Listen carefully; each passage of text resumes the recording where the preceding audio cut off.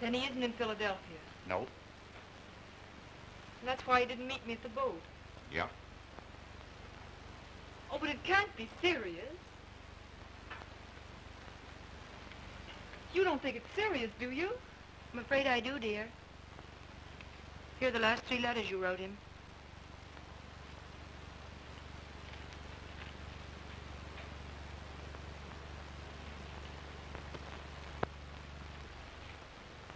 Well, he never even opened them.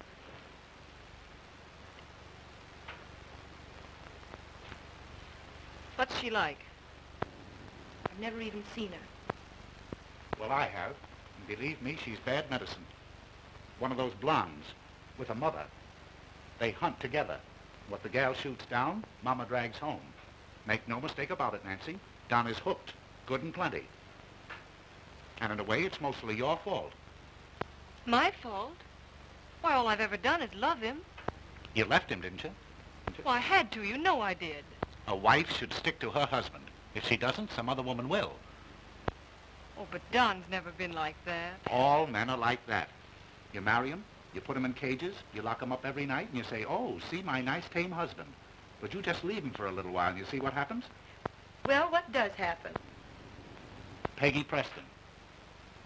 And your nice tame husband isn't tame anymore, he's wild. And you either get him back in that cage, or you lose him.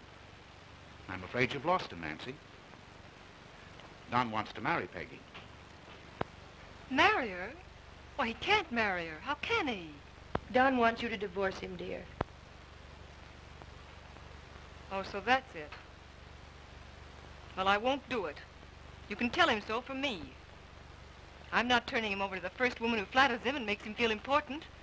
You'll never hold him that way. I don't want to hold him. Good, I don't blame you. I don't want him. But I'll never let her have him. Never. Oh, I'm sorry, dear, really. But if you want him that bad, there's only one thing for you to do. You've got to play Peggy's game. I don't want to play any game.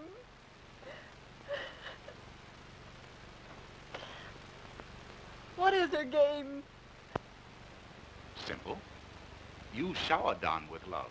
Peggy's smart. She makes him reach for it. What is it, Brooks? Mr. Gibson has just driven in.